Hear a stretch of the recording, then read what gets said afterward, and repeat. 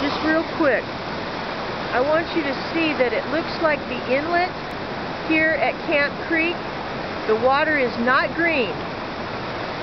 I want you to see down here where there's a road that's been plowed that I never remember being plowed, just below Benetti down to Camp Creek. I want you to look at how green that water is. It appears as though something's been put in the water down here, and this was plowed so that they have access. The water that's coming in on Campy up there does not look green. But down here, I hope you can see that this water is green. And I'm going to have to be careful. You can see there's snow. It's green. Now you can see it real well. And it's green going down into there. And green all the way down.